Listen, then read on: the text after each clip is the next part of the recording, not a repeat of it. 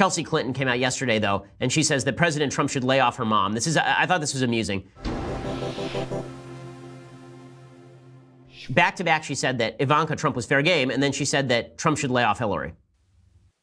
What troubles you the most about the state of the country right now? Ooh. And what would you say to the president about it? Please do your job. Mm-hmm. Focus on your job. Please don't worry about like the Oscar ratings or how my mom's doing, although thank you, she's doing great. Okay, so don't worry about her mom's doing. The reason people are worried about how Hillary's doing is because, again, there's unprosecuted corruption that went on during the Obama administration, and now that Republicans are in charge, they're investigating.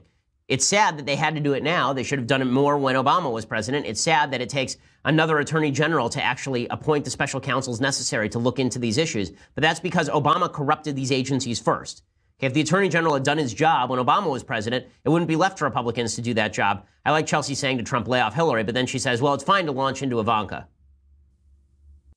Do you have any sympathy for her? Because she's an adult who has taken on an official role in the White House. Do you think she's fair game for criticism, or is she just another presidential child? I think anyone who works for the president is certainly should expect to be scrutinized for whatever decisions not only she or he is making, but whatever decisions the White House is making on any given day.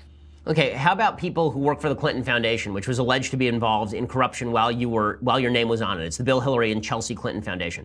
How about people who work for their mom's campaign and speak at the DNC?